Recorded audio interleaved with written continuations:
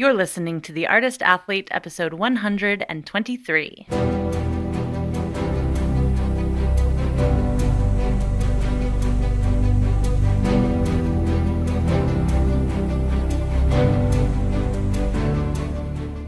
This podcast is dedicated to CIRCUS.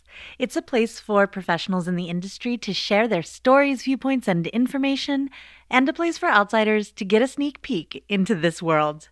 Hey friends, fans, and foes, I'm Shannon McKenna. I'm the host of the Artist Athlete podcast and the founder of theartistathlete.com.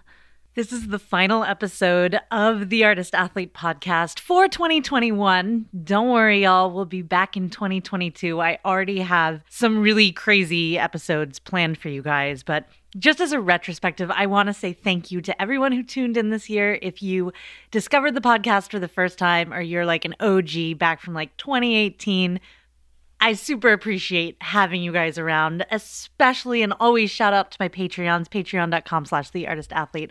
And I also want to shout out, just because it's the end of the year, anyone who donated to the Kickstarter campaign to help episode 100. Whoa, that was such a big episode, and my editor pulled through. My amazing assistant got Victor. We got a translator, and we just did the thing. And I want to thank everybody who was a part of that Kickstarter campaign for doing that. Lots of amazing episodes this year. We talked about big topics such as eating disorders. We talked about death and grief. As always, we talked about what it means to make art.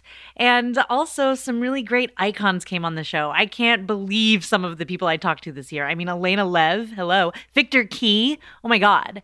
And trust me, guys, even though we're taking a little break for the rest of 2021, 2022 is going to have some amazing guests as well. So if you haven't already, definitely subscribe to the podcast.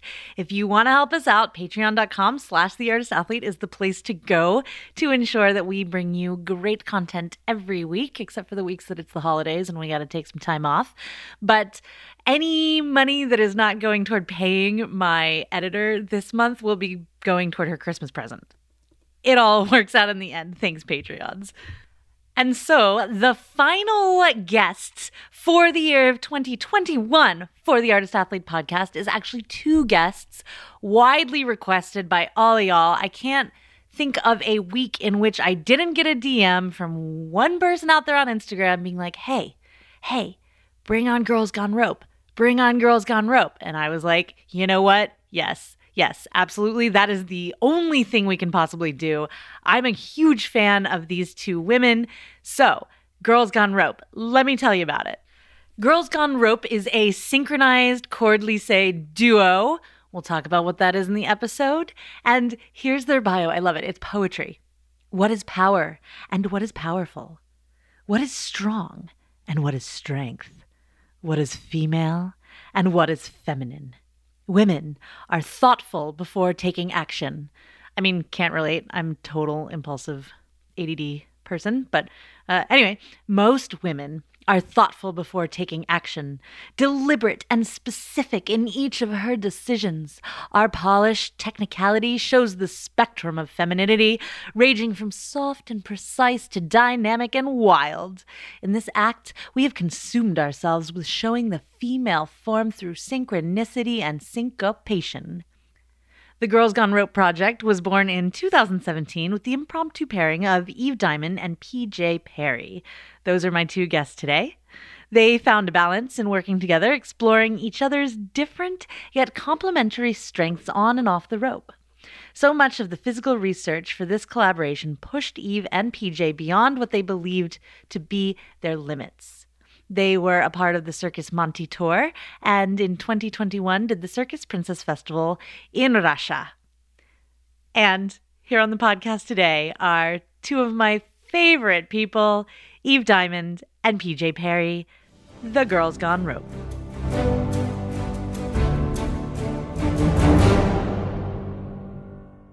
PJ and Eve Diamond, welcome to the Artist Athlete podcast. Hi. Hello. Hey. Hey. So cool to have two people on. I've done this before, but I've never done it on like the interwebs. I've always done it in person. So it's pretty cool to have you both on. And you're my first aerial duo. All right. Woohoo! Yeah. Couldn't think of a better one. You're a fan favorite. I had a few requests for you too. That's exciting. We're famous, Steve. I'm blushing. You're totally famous. Let's do it this way. Why don't you guys, like, one at a time, kind of introduce yourselves, say who you are, like a little bit about your backgrounds, and then we'll get into like how you got together as a duo. Eve, do you want to start? Okay, I'll start. I'm Eve. I started circus when I was 12 in a circus summer camp in Vermont called Circus Smirkus, which is now grown to be this international youth circus thing. But I started way back in the 90s. And I have been pursuing circus as a career professionally since about 2011 after doing 3 years of an aerial training program in San Francisco. And I met PJ in, maybe 2016 or 17 in a rope workshop. Yeah. Isn't that where we met? Yeah. In Seattle. Mm-hmm. In Seattle, right. We were taking a workshop and gravitated towards each other, I suppose. Yeah, I was like, that girl knows what she's doing. I'm going to hang out over there. Also thinking that, like, that girl can hang forever with one arm, and her pants are really cool. I had cool pants. I don't remember what they were, but you had cool pants. All right. Cool pants. It's the connection. It's the connector. It's the way to go. So if you're looking for a duo out there, anyone, wear cool pants, and your bestie will find you. Yeah. It's like a red PJ... flag.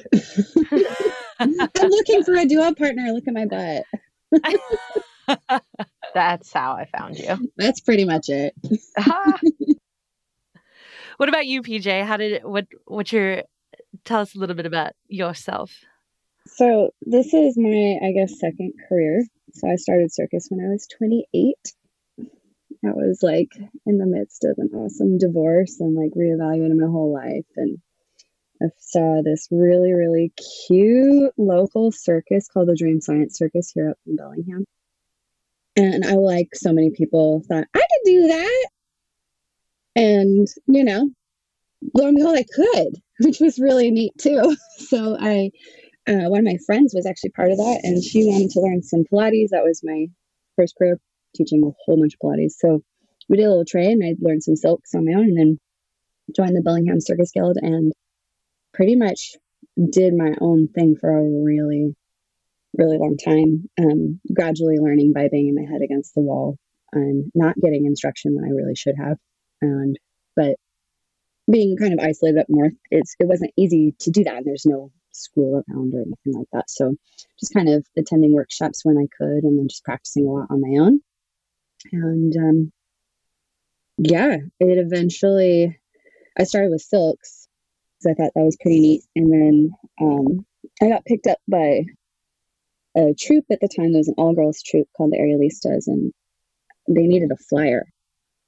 So a friend of mine noticed that I was rather small in stature and fit the bill because I had good middle splits and could potentially learn this duo static hoop act. It was like 6 people synchronized duo static hoop act, and went to Germany and like learned on the job, like doing variety. And I was like, well, this is a totally different experience.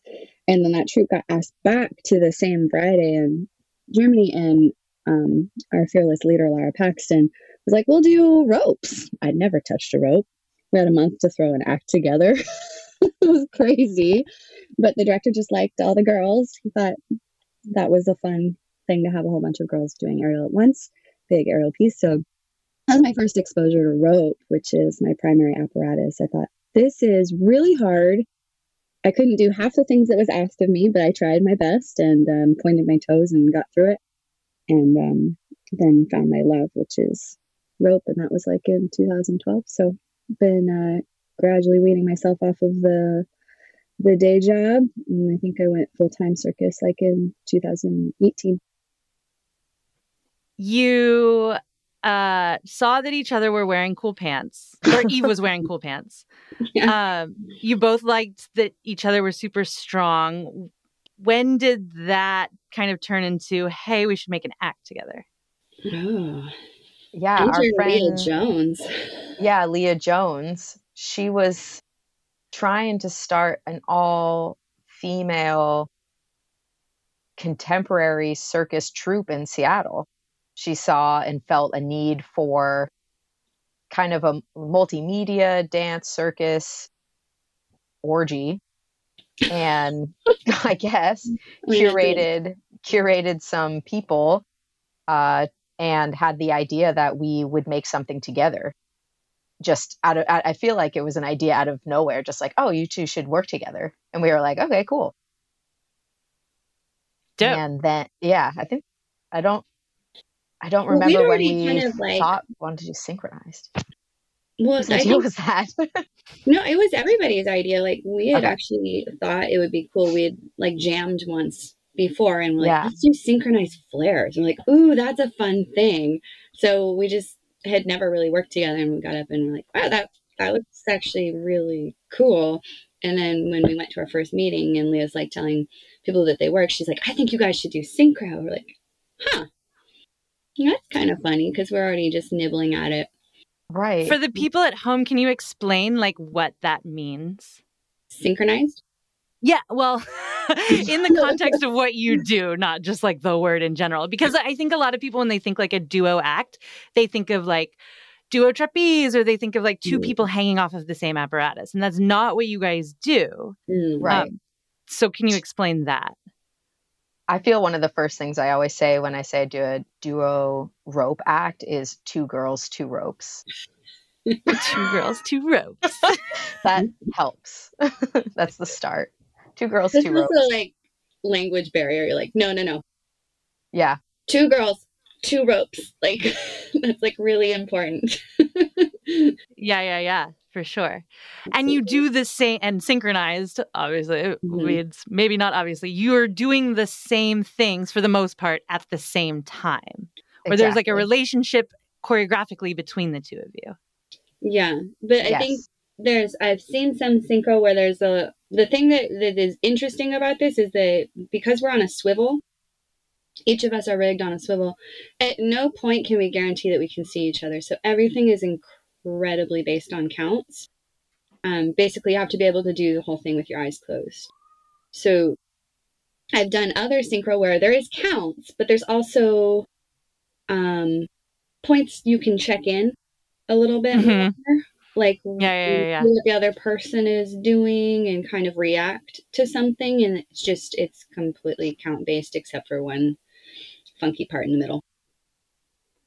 That's wild. Was that always the way that the act was? Yeah. Yes. Yeah.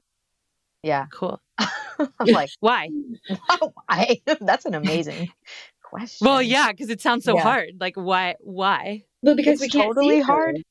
Yeah, it's totally hard, and that's probably why we do it, because of the challenge. Well, also, I mean, I haven't seen a lot of, I can't say nobody, but I haven't seen anybody else like go through with it. And when we were working on it, and it's because it's freaking hard. We were working on it, and Terry Crane watched a rehearsal. He's like, no, I'd never do synchro. That's just like, what? No way. That's too hard. And it is hard. He's right. Like, I've seen a lot of people start to try, and then they give up the project rather quickly. So without revealing too many secrets, like, did you guys along the way of like creating this come up with a way or like a formula or a process together to figure out how to do everything together, even though you couldn't see each other? Like, was it just like 8 count foundationally like dance? Did you have music? What was the anchor point, I guess, to ensure that synchronicity? I feel one of the starting points was finding skills that we could both do and then learning how to do them the same way. And then as we built some like vocabulary together, then putting that to music so that it became easier to like, this leg goes here on this number and here and here and here, because separately like what we do in the act together is so different than what we would both do separately performing solo rope. The act, yeah, big time. Like PJ can do crazy high level, all the cool stuff that's popular in rope. PJ's got down. Except And for the scary I stuff. don't. Yeah, sort of. Scary stuff. But what she does on her own is so different than what we're doing together, and vice versa. I have such a different solo rope vocabulary. So it was really finding, okay, what skills can we actually both do? And can we do them the same way? And the best way to do them the same way is to put it to account. And then we found music that we liked. And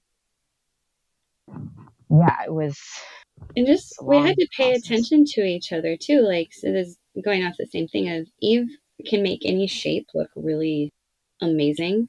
And I think I've just got really funny proportions. There's some things that just don't work, like classic pinup girl shapes. I'm like, oh, no.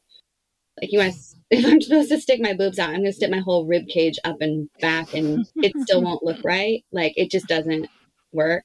So really finding those things that we can both make work, but also we discovered that we hear tempo differently. And so what? like if you think about music, like when I did a lot of music in college, and when we were doing jazz work, we're thinking about like you want to like sit back on the beat. You're going to be on the back side of the beat. So it's like, wait. You don't start at the W, you start at the T of wait. Okay. How you hear the beat. And Eve hears the beat at the front of the beat, and I hear it at the back of the beat. So we have really different impulses, and we can look at it and be like, it's off. We're watching each other move, and we're not perfectly synchronized. And then we count it, and we're both on the beat. But actually, in that little wiggle room, she's on the front side and I'm on the back side, typically. Sometimes, every once in a while, that would switch. And then there's the other part of, okay, you're trying to do a straddle up quickly. Well, Eve's proportions are really different than mine. And so my fastest straddle up isn't as fast as hers. And so we had to do some technical changes of like working with in that particular example, like changing my straddle technique to get there, because I've got this long ass torso and sometimes it's hard to get my ass up, and just figure out how to make it faster, and like really watching how her body moves. And she would really watch how my body moves with some of the rolly stuff, and be like, okay, how do we eke this out of our bodies when it's totally not our natural way of moving? Exactly. And that process is honestly time commitment, which we did. In the beginning, it was a couple hours here and there. And then as it became clear how much time, like driving 2 hours north to Bellingham, or sometimes PJ was coming down to Seattle, and like really investing in that time in really small chunks at a time, even though we have this big idea, very little bites, very little bites, very small, so small. Interesting what like PJ talks about, like with her inversion, like changing her technique so that it could be synchronized. Like, how did you guys come to those kinds of conclusions? Was it like on a case-by-case basis where you would say, okay, we want this to be a fast straddle up, so PJ needs to change her technique, versus like, oh, we'll do the straddle up slower? I think that's always interesting in duos, where the give is, or like when you're accounting for the other person and how that works. And each duo kind of, I feel like, has a different way of relating to it. Yeah, the overall goal is that we want it to look clean. So there's a give and take there about, what has to be sacrificed so that the end result is extremely together. Because when it's not together, even a tiny bit, you see it. We really want people to look like in the middle of both of us. So when it's off a bit, it's not worth, oh, well, I like it this way. It's like, well, cool. That doesn't help. I don't know. There's a lot of give and take, and it's just the ability to adapt and work together and communicate, in a objective and kind way as well, of saying, okay, I like this shape, or I like this movement quality. I can't do it like that. What needs to change so that the end result is it's super clean and tight. And that was always a fun process. Because I mean, I think, fun. Over time, it's fun. It was hard. Over time, we really just did come together and this was a negotiation process. It took us a long time to kind of figure each other out. We didn't know each other that well. So just like learning how, PJ gets really frustrated if things move too quickly. Like I take a long time to learn things, and then I can get really overwhelmed. And he was just like, will sometimes like go, I want to do this technique, and just get stuck on it. Like, it doesn't need to be that technique. We can do whatever technique suits your body that fits the count. So just, we kind of figured that out over time. But the ultimate goal that we came to, that we're really together on, is that we need to be together. That is the ultimate goal. So we can let go of technique, add technique, whatever. But if I'm like, there were some things where I just needed one more count to complete the movement. I couldn't just move fast enough. And so we'd have to borrow counts from another portion of the music to open up a spot so that both of us could complete it cleanly if it was too fast for me. And that happened also for Eve, like the exact same process where, and it was typically like if both of us brought choreography to the table, of course. So if Eve brought the choreography to the table, that choreography was always harder for me. If I brought choreography to the table, that choreography was always harder for her. It wasn't harder choreography either way, but we have such different bodies. And so whoever brought it, I think, kind of had the job of being really patient and kind and not being attached to it, letting it breathe and doing the best to help the other person adapt to it. And if that meant we had to chop something or add counts or take counts away, we were both really willing to do that. And when we have to make changes, like, so we had the idea, okay, we'll start making an act. And then we had these small pieces. We had like a minute and a half of material that wasn't necessarily in an order, but they were just sections that eventually would go somewhere. And then it was when we were in Switzerland in 2019 with Circus Monty that we had 2 months to every day devote lots of hours, which is where we actually finished, I'm using air quotes because it's never really done ever. And, adaptability also in this, whatever spaces we're performing in, and to make a change, we see, okay, we're performing this is definitely not going well. I'm too fast. You're too slow.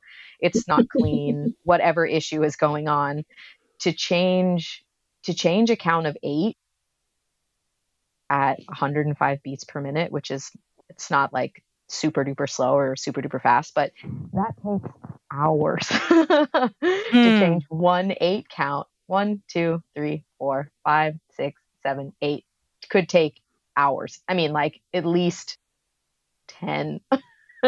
Wow. Yeah, because it's never just 8 too, like that. Yeah, it's also never just that. That'd be amazing. Before it and the 8 after it, and sometimes then you have to. It's a ripple effect of modification that just goes on and never stops. So all of the parts of the act have funny little names so that we know how to refer to them. And one of them we were calling Stressica because it was a stressful transition that PJ had offered to the choreography that she could do every time flawlessly. And I could do it most of the time, but the other most of the time I would get so stuck on the rope or my costume, and I'd have to do all these little adjustments. Anyway, Stressica was maybe a count of 4, and it took hours to fix, to find another way to do the same thing that wasn't a Stressica or that ate my costume. And it's just a funny thing because it was so small, but it took a really long time to change. And we were on tour, so we were doing lots of shows, and maybe had a half hour to work on it each day. Had to just chip away at it. And I think it probably took 2 or 3 weeks before we could actually try it in the show.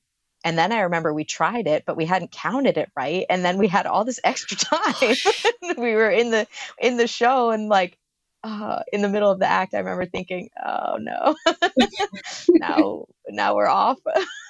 It's just silly. Anyway, being able to roll with the things that happen that are wrong or off, or also in the moment, they kind of hurt your ego, but are really the fun parts of working together, trying to do an impossible task of move together with a person far away, 6 feet away. So cool. Oh, hey there. I just wanted to interrupt this interview real quick to just say one real quick little thing about myself, which is that I am not only the host of the Artist Athlete podcast. No. She is a businesswoman, and I run a whole company dedicated to the education and inspiration of circus artists.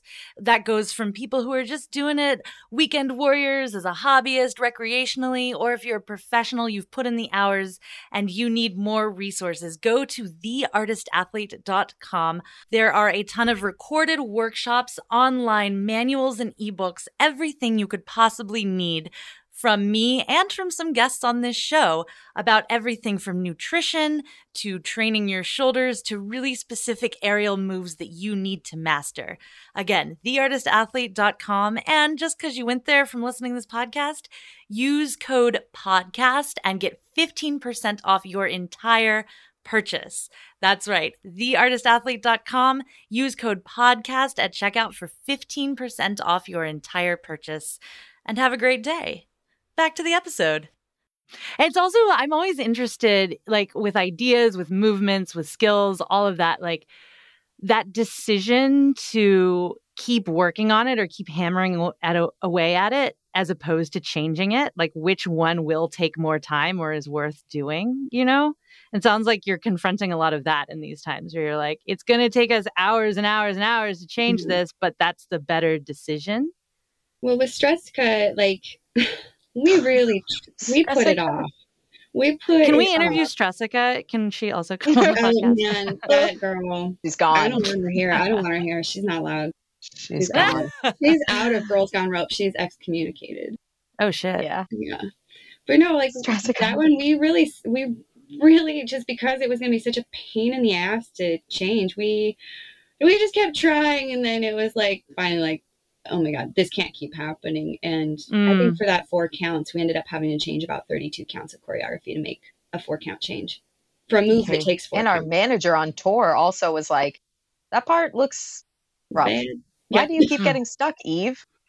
And I'm like, I don't know. It's just such a hard part for me, I guess. And that was the decision of, I got really good at getting out of it quickly. And even though it's such a small amount of time that this synchronicity is off, it stands out. And we don't want people to remember the few moments that we were off. We want them to remember the majority of the moments that we're on. Yeah, that synchronicity. I always go back to juggling as one of the few circus arts, and there are others too, where there's like an obvious fail. You know, like if you are juggling and you drop the ball, like it is obvious that you have dropped the ball. Now, some jugglers are very good at like recovering from that, and it sounds like with the synchronized act, like it's almost like that ball drop. If you guys get off, you know, you can recover, but everyone knows because it's the nature of the beast. And I say, well, this is live performance and you are welcome. As for people. Yes, ma'am. You're welcome. This is a live performance and you're welcome. It will be different every time. I think too, we have a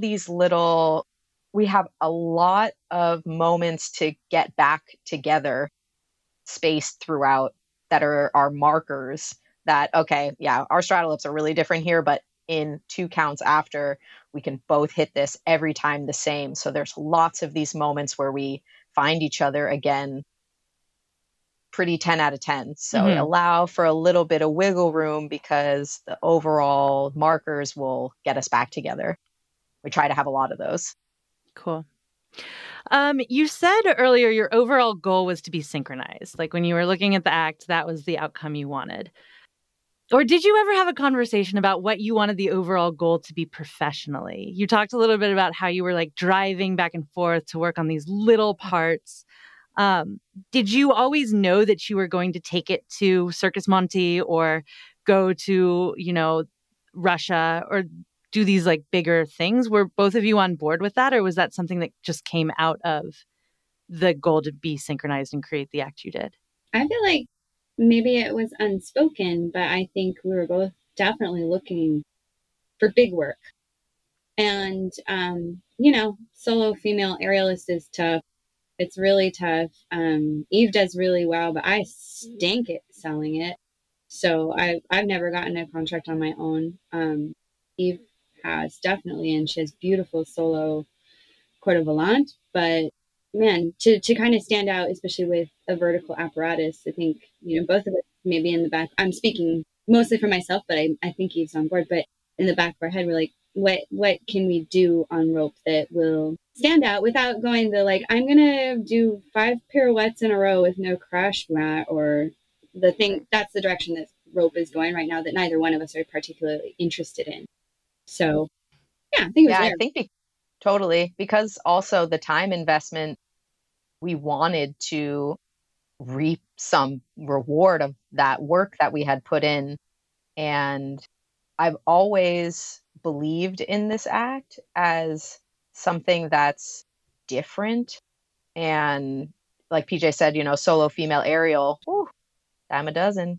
And it's tough because there's a ton of incredible solo female aerial out there. And now we're just 2 solo female aerialists together. But I mean, I always have believed that this is interesting and different and worthy of work, of people seeing it, especially as the trend keeps going up for, seeing strong women. And yeah, I think I asked the question because I do see this a lot where like a duo will artistically kind of be in line and understand, but then one person will want to get married and have kids and the other person will want to continue, or there are these conversations that have to happen. And when do you have those conversations? How do you have those conversations? But it sounds like you guys are just on the same page, which is ideal. Yeah. Let's do it. Yeah. I think we continue to want to promote it, but yeah, lives are changing, and I'm not 100% sure my body can do a tour right now. And I think there is nothing wrong with putting it out there and seeing what we get, and then making those decisions as they come. I mean, I feel like cast the net wide, and how I feel this morning might be different than next morning, and I don't want to limit our options based on that. And then, there's so many things. Life can change in an instant. So I think we just keep casting wide. Yeah, absolutely. Love that. Eve, you mentioned before, or you started to before I cut you off, about this trend of strong women aerialists. And something that struck me, I mean, it wasn't surprising to me because I know both of your work. I'm huge fans of both of you. So it wasn't surprising, but that you didn't go a certain route that we see in like more traditional circus. You guys aren't like the sexy, like tits out. You're not a Girls Gone. It's almost like tongue in cheek that you would call yourselves Girls Gone Rope, because that's not what's presented. Oh, really? Did I nail it, PJ? Fuck yeah. Oh, I feel smart today. You smart. Sweet. Obviously that was intentional. From what I just nailed. But can you talk about like how, because you knew Synchronized and it sounds like have a lot of like a great working relationship over talking about technique and all of that. But like, as far as artistry and presentation, like where did that idea come from? How did that generate? Well, PJ's hot as hell. And I knew working together, there's an inherent beauty to women with huge biceps, which we both have. And also just from what I've seen, I've seen relationships in duos that are sexy or like chasing, and I feel kind of organically, and also just our personalities, we just want to have a good time together. And that's the relationship that we're demonstrating. It's not a competition. We're just 2 babes having fun, and we try to show that as blatantly as possible. Our costumes are these sparkly bow ties, and we have these kind of funny little moments where we both try to climb this, we both go after the same rope, and then there's a little like, hey, get out of here, and there's a playfulness. And I love acting that on stage because it's so natural. And the founder of Circus Smirkus, this incredible magical human called Rob Merman, he always used to say, when you see the circus, the thing that sticks with you is seeing people enjoy what they're doing. And I can enjoy what I'm doing very naturally, if I'm not pretending to have this angst or attraction or competition, it's just like, here we are having fun. And, the question is always like, well, what's the act about? Which is a question I find to be really frustrating, because it's like, it's a act about rope and how we are doing it. No work. Well, to me, and also like, what's the act about kind of robs the audience of their ability to say what the act is about. To me, it feels like an act about interdependence, that idea that you can like be on the same page, like need each other, but also not like need each other, like save each other. Like you're both standing on your own 2 feet or hanging from your own 2 arms or sometimes 1 arm, and like doing your thing, but that you're working together to like create something bigger than both of you, which is really cool. Yeah. You can take that if you want. You can have it's that when people ask you what it's about. Just be like, it's about I gotta write that down. Yeah, I don't know. For me, it's just like I have a hard time pretending to act a certain way that I've seen other people do before. Like I don't have that theatrical experience and I can like, oh, I reach for it, I turn away. It's like, there's PJ, she's having fun. Hey, I'm here too. Let's just be ourselves. That's good enough. You don't ever have to be anything other than yourself on stage, doing what you love doing, full stop. It sounds like that was like the huge learning experience where, as Eve said, the act was quote unquote finished. It's like, what's not finished about it? There's just so many places, every time we do it, we learn something. For example, the massive difference of doing the act on a hard point than doing it on a pulley point, or the point that we had in Russia was like 80 feet long. It was insane. So to have some options within the act to change or adapt, I feel I can speak for both of us, is always on the table, because also we have in the act, it's bookended by this synchronized bits, and the middle has some solos so that PJ can show her amazing skills and I can show my amazing skill of just hanging. That's what I got. So here you go. It's a long one. Hanging to one arm for like ever in a meat hook is incredible. And so sometimes it makes sense. Like PJ's modified her solo a few times based on learning new skills or the space or what feels good, and I'm here for it all the time. And the second part of my solo is this climb that sometimes I'm super efficient at and sometimes it's just terrible. So I'm like, I'm always kind of working in my mind. Maybe I should think about that being different. Also, like we always kind of toss around the idea, if we're performing it at a festival, they want this element of danger. Should we make a huge drop at the end or somewhere in there so that we kind of can check off that box of a danger element? So I guess it's not finished in the sense that we're happy to modify it based on where we are. Mm-hmm. Yeah, because you did the Circus Princess. Is that what it's still called? Circus Princess Festival. Yeah. Very cool. Can you talk about the difference between being on tour with a circus, Circus Monte, and then doing a festival? How do you present the act differently? Much.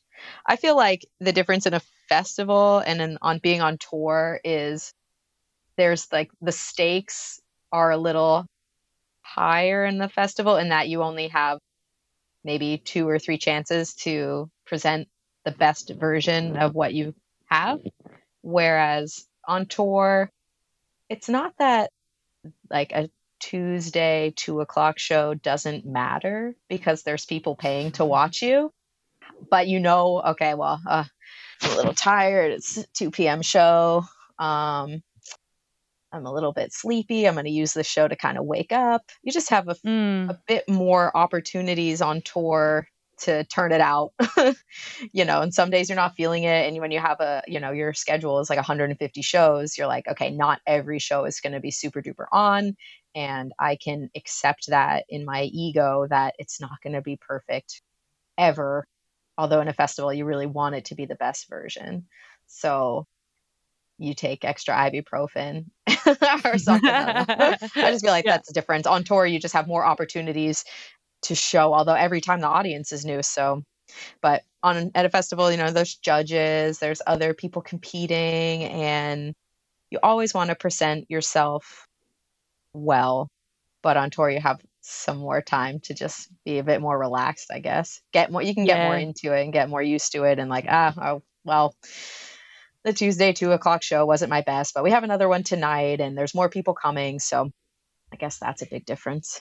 How were you received at the festival? Oh, okay. So they love you. I hope they loved you.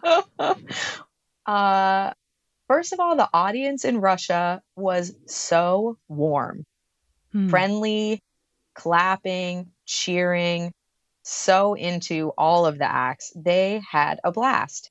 And I wasn't expecting that. I suppose I thought that a Russian audience might be a bit more stern or quiet, or, they've seen the craziest things in Russia. That's what I would be intimidated by too, because, like they're so discerning there because they're so educated. They have seen bears ride bicycles. So seeing some people on a rope, they're like, well, but overall, the feedback that we got from Russia was really positive. The thing that we heard the most from other artists and the producer and some of the technical team was sheer amazement that we stayed on the rope the whole time. And we were like, well, yeah, because, right, that's... What else are you going to... It's a rope act. A lot of the other aerial acts had the ability to go up and down. And so people could come off of their equipment and then go back on it. And people were impressed that we stayed on for the whole, like 6 minutes, 6.5-ish. It's long. Also, there were people who were like, oh, your act is really long. I think it was very positive, but I did think those things were very funny. You guys stayed up there the whole time. Like, wow. Yeah, we wouldn't know what to do if we came down. Like, what would we do? What do you do with your hands? Yeah, we would do the can or something. Like, no. Probably some grand gesture to the audience, take 5 bows, and then get back on the road. Right. It was really interesting. The aerial acts that won crowns, because of course at the Circus Princess Festival, the prize is a crown. The aerial acts that won crowns had the element of danger, whether that was being pulled up with a pulley all the way to the top, super duper high, like 60 plus feet, or they spun, and so our act stood out because it didn't, it's a fixed point. And it was interesting just to feel still confident and proud of what we do, knowing that it stands out, but it doesn't stand out in the way that other festival aerial acts stand out. I kind of felt like, I know our act is good and it deserves to be here and be seen. It doesn't check the same boxes as the ones that won because it's so different. I'm like, but it's so different. Yeah. So what's next for Girls Gone Rope? I know that's always like a really stressful question, but sometimes it has a cool answer. So I always have to ask. Yeah. We just got rejected from Cirque du Soleil, which I always apply to, even though I'm way over the age limit. However, they have a box for, if your act deserves an exception, yes, and why. So that will not be next for Girls Gone Rope. We just were rejected. But next year, I have some more solo work. Like PJ said about casting a wide net, I feel that the act, I have goals for it. There's places I want to do it, and I really enjoy doing it. I would love to continue to do it. It's fun, and it's pretty much set. We don't have to, the hours that we have to put into it are just getting back into shape, which takes 2 months, apparently. 2 months about, yeah. Having rope be my primary apparatus and the skills that I choose for my solo act being on a different, like technical difficulty, like more technically difficult. This act is the hardest one to get in shape for me. The Girls Gone Rope. It is an endurance, like extravaganza of just this value that's so crazy to me. It's so hard. It just kicks my And that's butt. saying something. I feel like because you're a runner and you're like a pretty, I don't know, in shape person. PJ is so fit.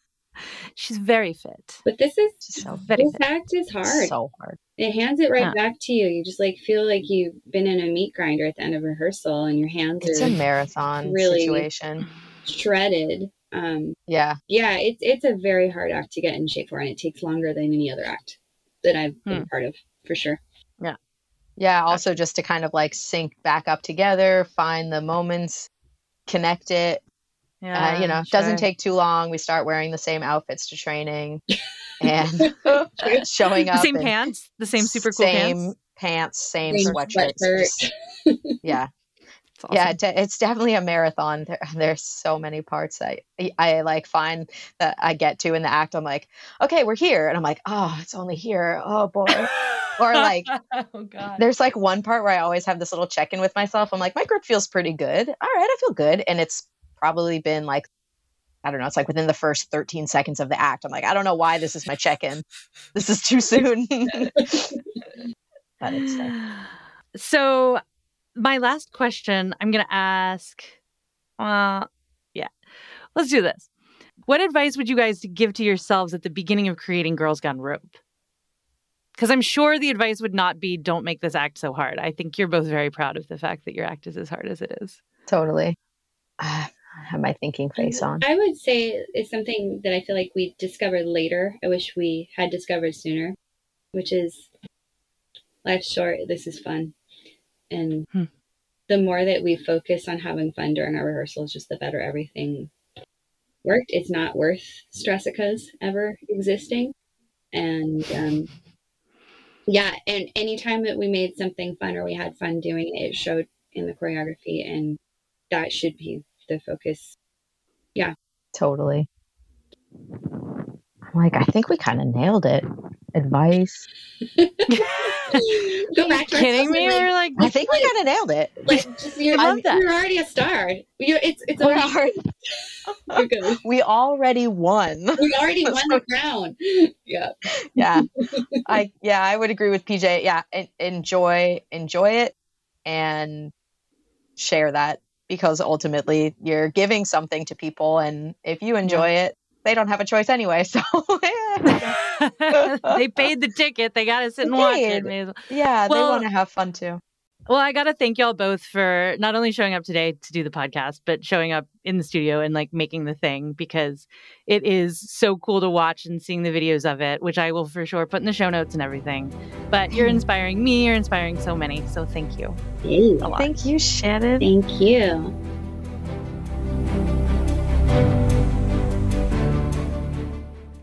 That was my interview with Eve and PJ of Girls Gone Rope.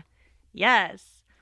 This was such a fun interview to do. And I think the most fun and most refreshing part of it was just talking to two people who took their work so seriously and took their fun so seriously. Both of them really emphasized the need to really enjoy what they were doing and eliminate the Stressicas from the act, or from life in general. Goodbye, Stressica. Really, there's not much more to say except for go check out these ladies, these women, these girls. Girls Gone Rope. You can find them at eveontheswing.com/girlsgonerope. I'm also going to drop a link in the show notes so you can just click that and directly check out the videos. They're also on Facebook as Girls Gone Rope and on Instagram at girls_gone_rope. And if you want to follow me on Instagram for aerial training tips and inspiration, I'm at _artist_athlete. Come on, underscores. I'm also on TikTok at _artist_athlete. I'm on Facebook, The Artist Athlete. My website's theartistathlete.com. And if you love what you're listening to every single week, patreon.com/theartistathlete is the place to go. And yes, I will be on there during the holidays.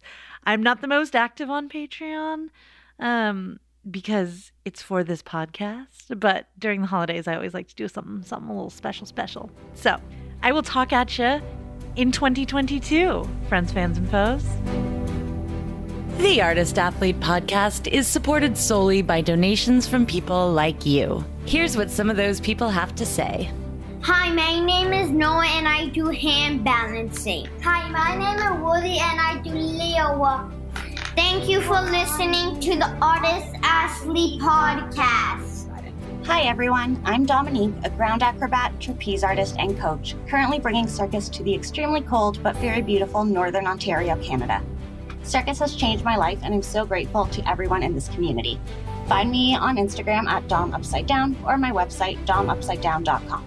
Aloha! My name is Beth Russell and I live on the beautiful island of Maui, Hawaii. I am an aerial artist and movement instructor specializing in chakra yoga to keep me balanced and grounded. I play with silks, trapeze, lyra, rope, acro, aerial yoga and dance, slacklining, pole, bungee, and climbing. Really anything that goes up and allows me to explore 3D space. You can find my dedicated aerial page on Instagram at Maui Aerialist. If you find yourself coming to Maui, let's play. Hey there, friends, fans, and enemies. This is Chris Alston, Patreon of the Artist Athlete podcast, straps artist and lyra performer and acrobat out of Greenville, South Carolina. So if you're ever passing through, make sure to stop in and see me and my friends. We have a wonderful space and we'd love to see you. Hi, my name is Erica Lee. I'm from St. Louis, Missouri, and I'm an aerialist. I teach performing arts to elementary school during the day and do pole and swing and rope by night.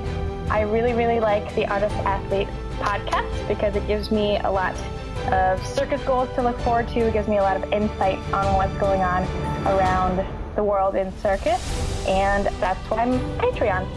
Hello all. Thank you for tuning in to the Artist Athlete podcast. I am Opal Schwartz from Minneapolis, Minnesota. If you're ever in the cities, feel free to stop by the Aviary Minneapolis. It's a great time. With that, I hope you all have a wonderful rest of your week, and goodbye. Hey there, artists and athletes. This is Andy Smith, owner and artistic director at Saltaire Circus School in Jacksonville Beach, Florida. And I want to thank you for contributing to the Artist Athlete podcast. If you ever find yourself down in Florida, come check us out. Whether you're an artist, athlete, or someone ordinary just looking to be extraordinary, we got a place for you.